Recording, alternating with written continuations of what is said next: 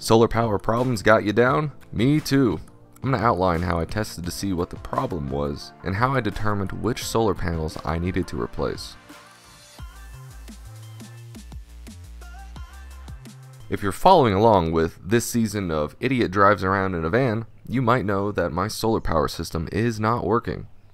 I'm parked in Montana here, so let's go through how we're going to test the solar panels to see if that's the problem. Oh man, my hair is crazy in this video. The panels I have are HQST 100 watt 12 volt monocrystalline lightweight flexible panels, and that's a little bit of a tongue twister. The flexible ones are really great because it's less air resistance and way lighter than the regular ones. Weighing in at a mere 4 pounds, this panel is great for stealth and it's effortless to transport. You can hang it, remove it, and it's really great for like non-permanent applications because you can move them around so easy. These fit right over the contour of the van and have almost zero profile. Wind resistance? Forget about that. I did something pretty neat in the install video and attached them without drilling holes in the roof. This was done through industrial strength Velcro, and that stuff is amazing. There's links below in the description for all of this stuff. The panels also have little holes in them so that you can even use zip ties on them, which seems like a really great way to do it. I think I would do it that if I had to redo it. The drawbacks I'm seeing though is that they're a little bit more expensive and they may not be as durable or long lasting apparently. They can also be scratched since they're plastic and not glass like the standard ones. But that also means they won't shatter like the glass ones, so you really get to pick your options here. Also, as a note, the flexible panels are not bendable. There's a bit of a distinction between flexible and bendable. They can only bend a bit before they break.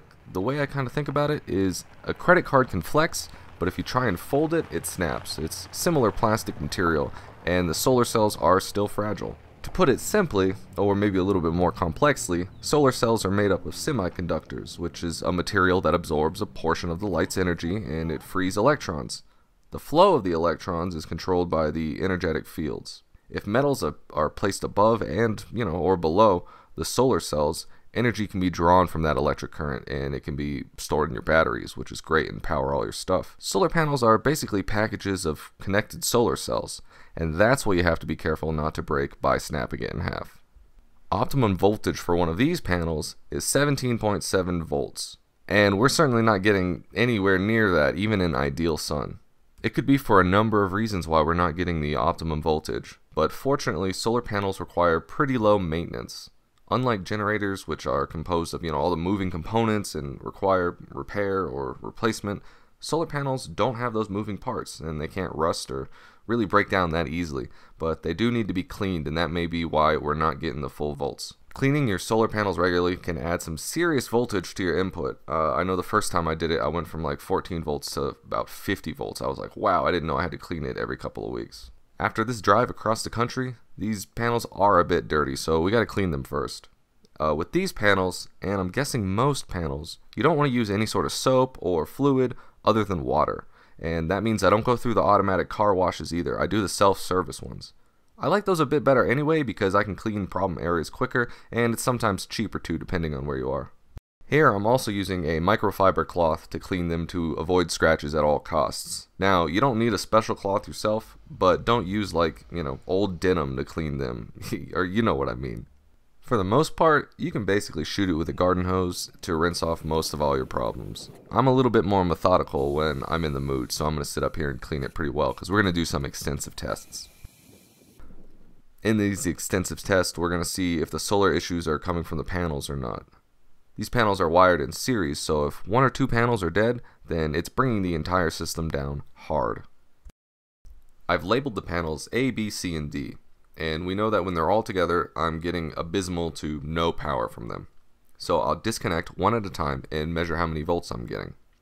First here I started recording A and C, and then A, B, C, and then so on in a pattern. I'm not angry or grumpy in this clip, it's just my poor computer heavy eyes are very sensitive. I gotta squint to see outside. So now we've got our little list of power with all the different setups. D by itself, 0 watts. It's definitely a dead panel. Maybe the fuse broke its side or something. Or, I'm not really sure how that worked, but I'm going to look it up. And it's been less than a year. I'm sure it's still under warranty, I hope. Well, I think I figured it out.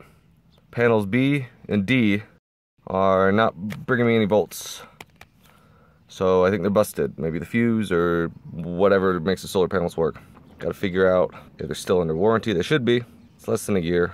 This is similar to the results of yesterday. However, I'm getting lower volts than I was yesterday. Maybe you can see at 14. But that could have just been a spike. So that also doesn't solve the problem of, you know, even when it is, you know, 14, 17 volts coming in, it's not charging past like 12.3, 12.4.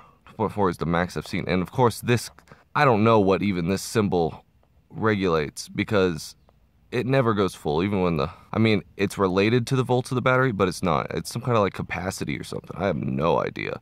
And the manual is garbage. It doesn't tell you anything about it. I've always been running at like this. It looks like, you know, 15% of the image. I've seen it, so I've hooked it up to shore power before, and I've seen it get almost to the top, and that was like 14.7 volts charged, and that's what it's supposed to cap out at. You know, that's considered a full charge for these batteries, but this controller, I think, is a little wonky and has never done it naturally. I think the naturalist I've gotten is 12.7, which is not high enough. Maybe I need to start. I mean, I haven't even been drawing power from it, you know. There's nothing on in here. I haven't been running anything. I took the fridge out.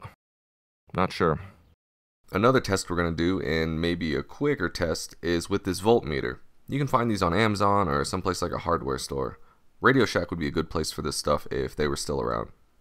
So I've got the battery charge voltmeter, the battery tester. We got it set to 12 volt.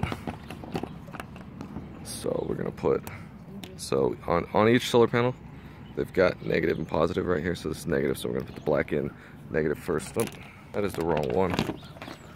So we're going to put, this is the negative. We'll put the black one in here. This is kind of difficult with one hand. And this in here, but I already tested this one. It's negative, it's not reading anything. So fuse is popped or something, or panel's just not working, and it's less than a year old. So our voltmeter test has determined the same findings as my previous process of elimination test. Panels B and D are not producing any power, and it's either due to the lack of sun or some other reason. Panels A and C are producing 60% and 70% of the optimum output respectively. But we know they're at least putting out power, and I'll take what I can get. Well, now we know that we have to fix the solar panels to get our power flowing again. Now what we're going to do about that is in a different video. If you want to watch the exciting conclusion to this, make sure you hit subscribe and that little bell button down there next to the subscribe button. That means you'll get a little notification when the sequel comes up. Thanks for hanging out with me today, you guys.